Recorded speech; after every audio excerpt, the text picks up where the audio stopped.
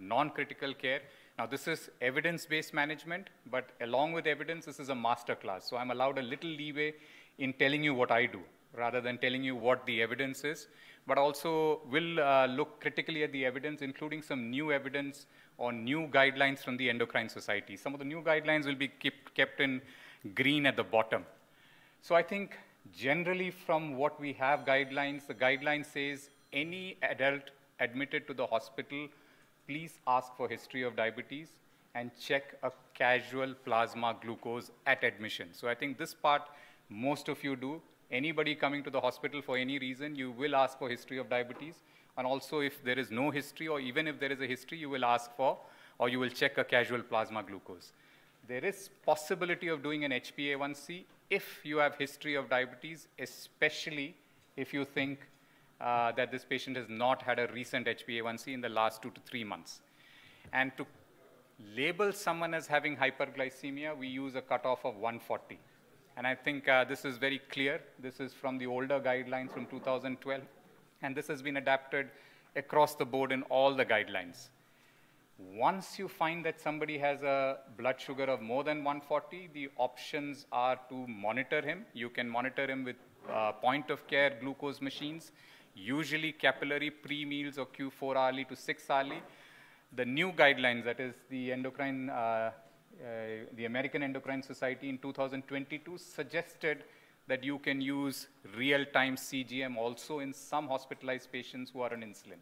But I think for most practical purposes, the still take-home is we do point-of-care capillary glucose measurements 3 to 4 times a day in hospitalized patients if there is a history of diabetes or if your first plasma glucose is more than 140. What do we do after that? And I think I'll limit myself to what I call the 7 golden rules. Now, these 7 golden rules are easy to remember, and this is what I teach most medical students. I teach the surgeons, I teach orthopedicians. If the orthopedicians can remember, I'm sure this audience will be able to remember these 7 golden rules. The first golden rule I tell them is, when you go to your patient, you should know what your target is.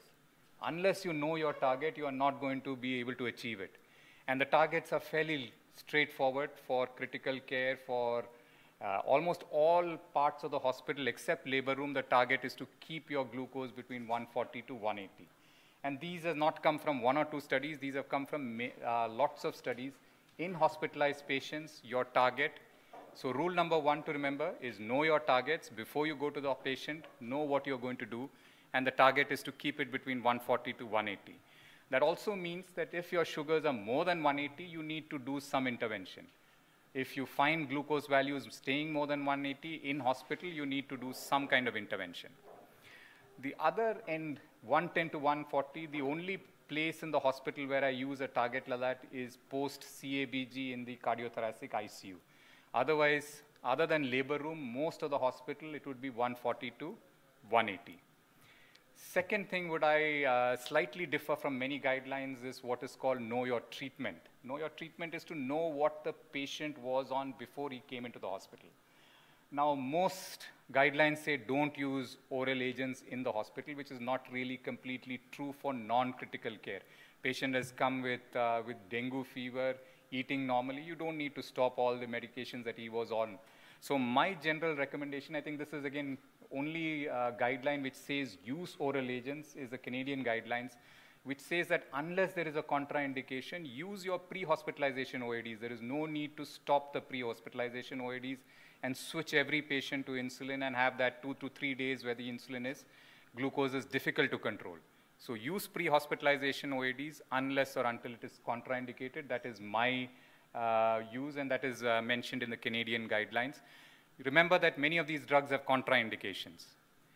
Rule number 3 is if you are going to intervene, you find that your glucose values are staying above 180, above your target, you are going to intervene. The only intervention that is of any use in the hospital is insulin. And this was a guideline for most of the last 20 years. If you're going to start something new in your patient, use insulin. And again, this was in the old guidelines, recommend insulin therapy as a preferred method for achieving glycemic control. But I think there is a slight change in the 2022 Endocrine Society guidelines. They have suggested that in some patients you can use DPP-4 inhibitors along with correction insulin as a first-line drug in patients who are not getting a target of 180. So in hospital, if your sugars are staying slightly above 180 and you want to avoid insulin, you can use DPP-4 as a first-line agent. So that is, I think, one correction or one new thing in the 2022 guidelines. Now, rule number 4, I'm sure Dr. Pratap will tell more about it.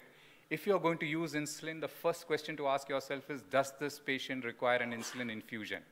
All emergencies, all urgencies, all critical patients, I think the treatment is use insulin infusion. Even in the ward, sometimes if your glucose control is horrendous, 400, 400, 500, staying all above 350, 400, use an infusion because that is the quickest way to get good glucose control. So emergencies, urgencies, critical patients, but also insulin resistance patient, very high sugars, use an infusion.